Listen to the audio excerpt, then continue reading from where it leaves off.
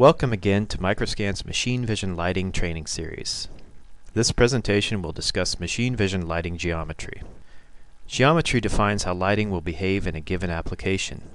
It can be controlled by the shape, size, and position of a light source.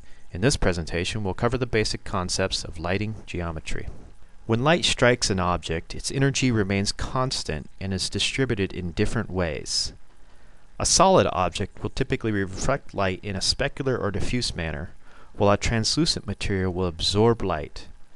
Absorbed light can be both emitted from the material and transmitted through the material, or alternately converted to heat energy. There are three basic types of reflections: specular, diffuse, and spread. A smooth mirror-like surface reflects light away from a camera in a specular fashion. A rough texture scatters light back toward a camera in a diffuse fashion.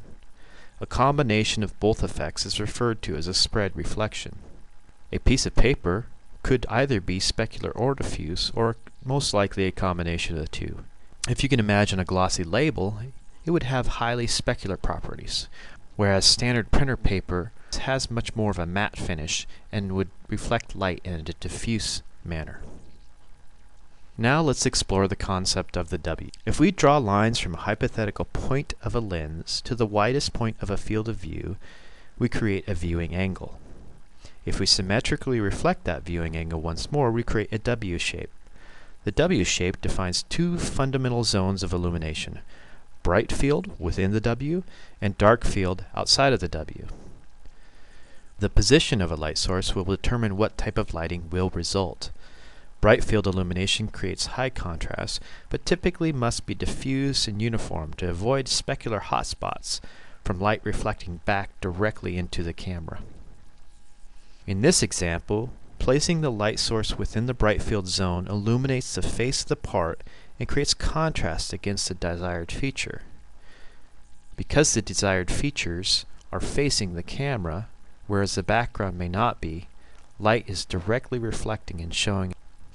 Once again, the position of light source will determine what type of lighting will result. A light source outside of the W reflects light away from the camera. The majority of dark field illumination reflects away from the camera, while only desired feature textures will reflect diffuse light back to the camera. In this example, placing the light source within the dark field zone illuminates only elevated features of the part. A clear outline of the engraving is then captured by the camera. When dealing with challenging applications, such as inspecting print on wrinkled foil, the solid angle of light coverage is critical.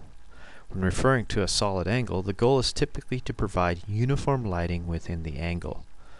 The degree of coverage is application dependent. In this example, wide-angle light coverage provides an area of uniform light in both the bright and dark field zones. The result is superior contrast as seen in the bottom right example. In conclusion, lighting geometry goes hand in hand with analyzing the features of a part. Understanding the basic principles of lighting geometry, such as defining the W, bright and dark field illumination, and how reflections behave, will ensure the best results in any application. To see more training presentations in this series, please visit us at microscan.com. If you have any questions, feel free to email us at training@microscan.